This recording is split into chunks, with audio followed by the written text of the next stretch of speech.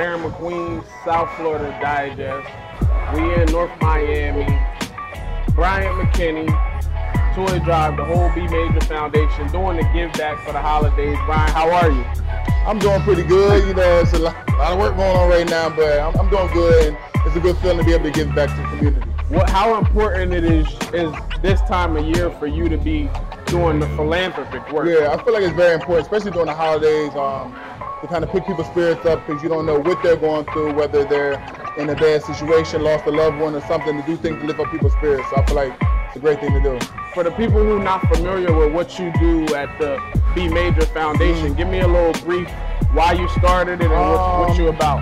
I started just because of just my upbringing and being in a single parent home, and my mom raising somebody who grew with their shoe size every year with their age, and I was an expensive kid, so I just feel like she needed help, and I feel like some other people out here, you know, parents need help as well. So, you know, I feel like God bless you to bless others, so I'm trying to be here to be a blessing to other people. So if y'all don't know, I ain't even say Super Bowl champ Bryant McKinnie, but like, how important? And then now it's College Football Hall of Fame champ. I just got inducted with December 5th. Talk that talk. Yeah. So we just grateful to be here. I love anybody that's doing to give back. Yeah, I appreciate you coming.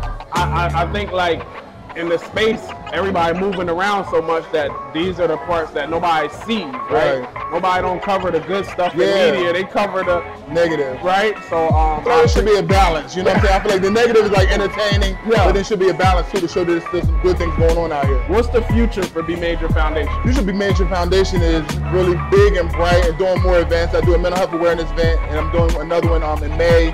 I do a back to school drive. I do something for Operation Turkey. I do Operation Prom, where I take care of kids' proms. I host an event for another foundation. It's been 11 years called Kick CF. It's a charity kickball event. All the proceeds go to cystic fibrosis. So I'm out here at least 6 times a year, which is half the year, doing events. Yeah. Well, Brian, I appreciate you. Thank you. Bryant McKinnie, South Florida Digest. Make sure y'all tap in with everything Brian's got going on, especially the BMajor Foundation, man. We'll see y'all on the next one.